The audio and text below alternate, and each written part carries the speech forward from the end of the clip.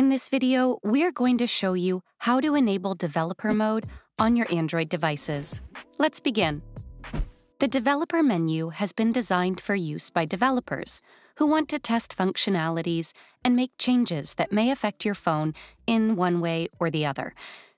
So, let's see now how to enable developer mode on your Android device. Open Settings on your Android phone or tablet.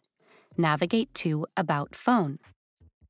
Now scroll down to Build Number and tap on it for 7 times to enable developer mode. Once developer mode is enabled, navigate back to the Settings main menu. Now tap on System. Tap on Developer Options. There will be a toggle next to Use Developer Options. Check if it is turned on. If it is turned off, toggle it on. And that's it. You have successfully turned on developer mode on your Android device.